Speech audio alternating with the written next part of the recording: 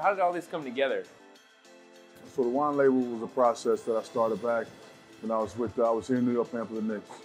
I used to have these dinner parties at my apartment. I had a penthouse apartment here in New York. And so when I moved to Israel, everything kind of worked out naturally. Well, the grapes are grown in certain terrains, and you develop different flavors.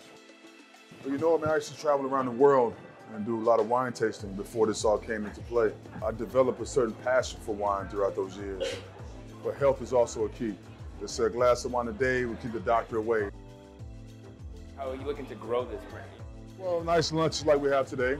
Obviously get the awareness out and bring like tastemakers involved in it, with the invitation list. Wine has been distributed in a lot of different places, New York, Miami, New Jersey. And also the menu, the cuisine is really important too, and how wine pairs with that. Obviously pairing the wine with food is always key.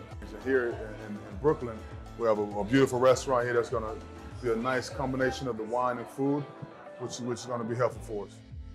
I was overseas for 2-3 years, and so I'm just reconnecting with a lot of my friends I haven't seen in a long time. And it's a nice casual dinner.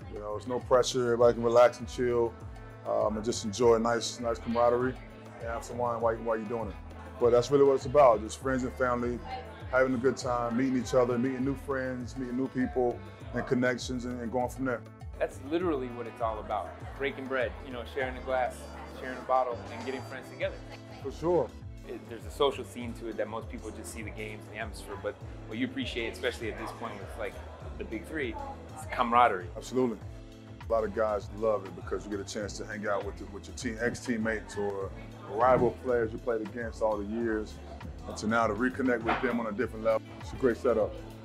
Beyond experience and athleticism, but you bring perspective. The action behind what you're saying is very key.